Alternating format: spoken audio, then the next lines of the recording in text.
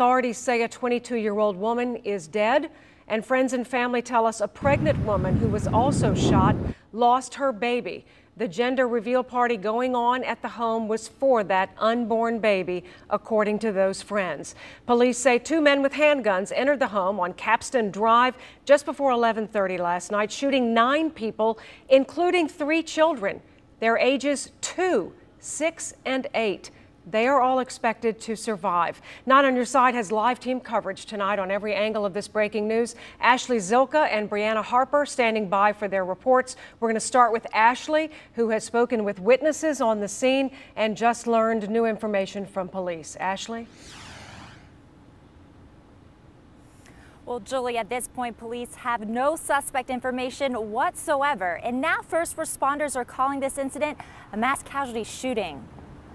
Everybody was happy, it was a reveal party, everybody was going to find out what she was having. But hours later, everything changed when police believe 2 suspects opened fire inside a home on Capstan Drive.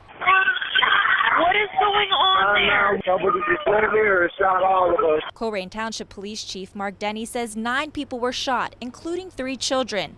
A woman, 22-year-old Autumn Garrett from Indiana, died inside the home. I would like nothing more in my position to be able to stand up here and tell the community they have absolutely nothing to worry about, but I'm not going to provide statements or information that's false just to make people feel better. We don't know who the suspects are or why they did this. Family friends tell us there is another victim, an unborn baby whose mother was shot in the leg, but police cannot confirm this. It's messed up. It really hurts my heart because, I can only imagine. Neighbor Candace Verga says she was at the party earlier in the night. When she heard the gunshots, she says she ran back to the house to help. Everybody's screaming and crying, and it was just all panic. Among the crowd, an 8-year-old, 6-year-old, and 2-year-old who were all shot. You see small children shot, that's going to impact you. And we have plans to make sure our guys are taken care of as well in the days coming forward. Verga says there will be no closure until the suspects are caught. If they're out there listening, we're looking for you.